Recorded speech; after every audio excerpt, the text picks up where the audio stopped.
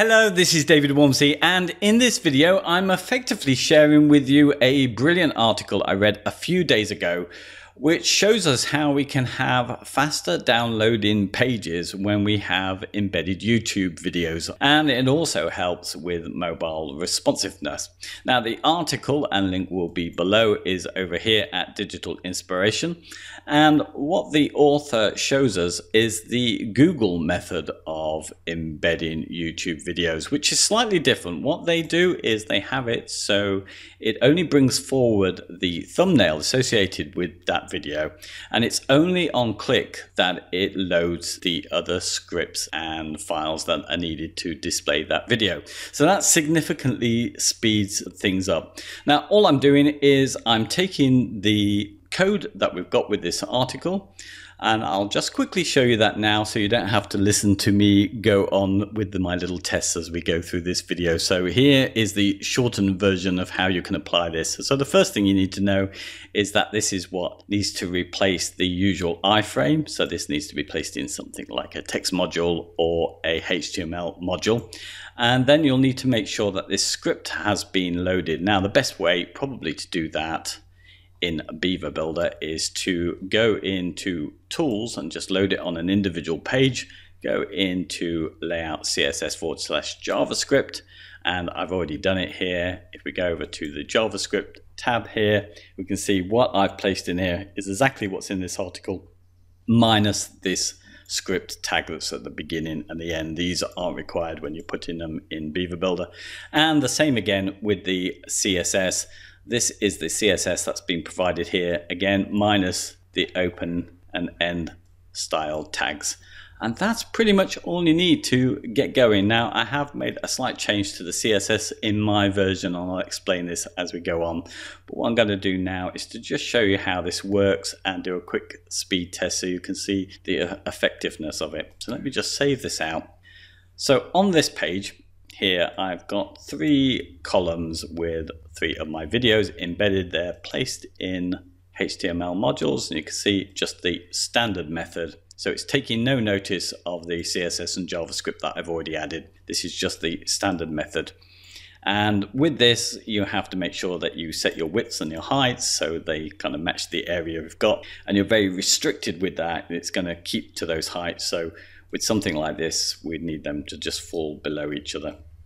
Okay, for them to retain their same widths and heights. So I'm going to save that, and I'm going to publish this page, and then we'll go over to tools@pingdom.com, and once I grab this URL, we'll test the speed on this.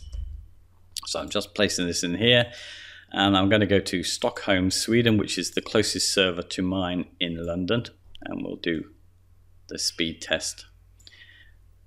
And here we are. So I don't take too much notice of this performance grade, but that's probably a topic for another video.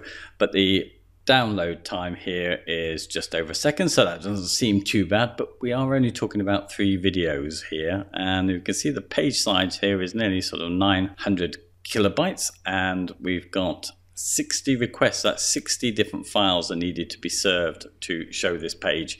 And if we look down further here, we can see the waterfall of those files being loaded. And somewhere around here, there we are, there's our first YouTube. And pretty much the rest of these files all down here are what's being needed to serve up that video. So let's go back here, and I'm going to go back into the page builder and replace this old method with the new method, something I've prepared earlier.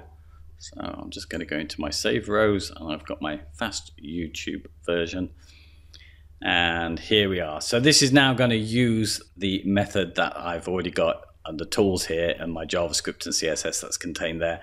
And if I just go and open up one of these modules here, you can see I'm using HTML here. I could have used text, and I've placed this in, and I've placed the individual tag that's needed for this particular video.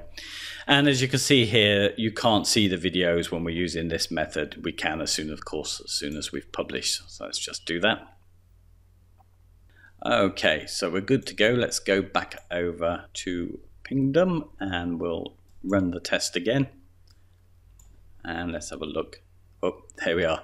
So the load time has been cut in half. The page size has been cut by about 2/3. And yeah, much less. That was 60 before on the request. And as you can see, when we go down on the waterfall here, it's lost all of those files that have been needed. In fact, the last files that are needed here are those thumbnails. So there, that's that. So huge improvement there. Now, let me just mention the CSS that I've added that's different from the original. So I'm just going to first delete this, and I'm going to load up my page template. So when you want to come back to the link that's below this video, you'll see everything that's there and needed. Okay, let's move that aside, and I'm just going to save this. So on the original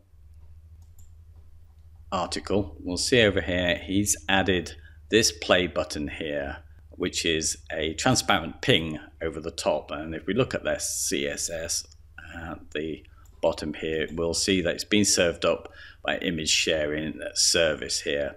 So if you applied this, it's going to work fine. But I would recommend that you probably replace that, and I've copied the same CSS original over here on this page, with something that you've uploaded to your own WordPress image library, just in case somebody decides that they're going to delete this or the service goes down. At least you know that your play button on all of your different sites are not going to just disappear overnight.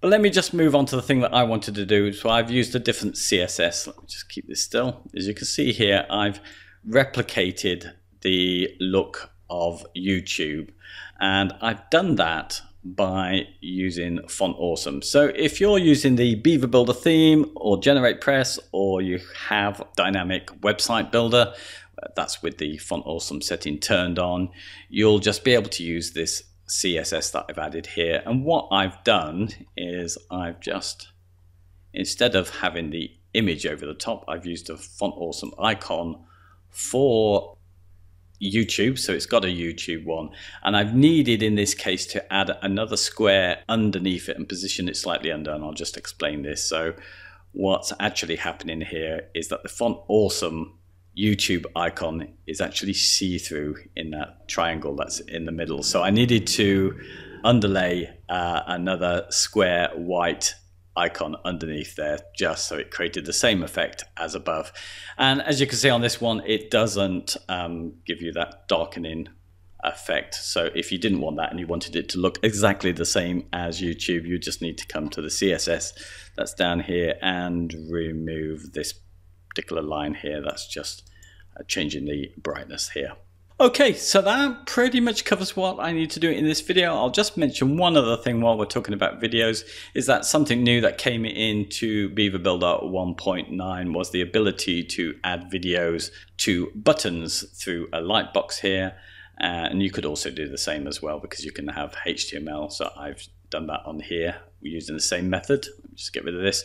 And here is the video starting using the video method. I just wanted to mention that I just tested these, and this doesn't add any extra load through this method. It's not until you click on these buttons here that it starts to load the files that are needed for the video.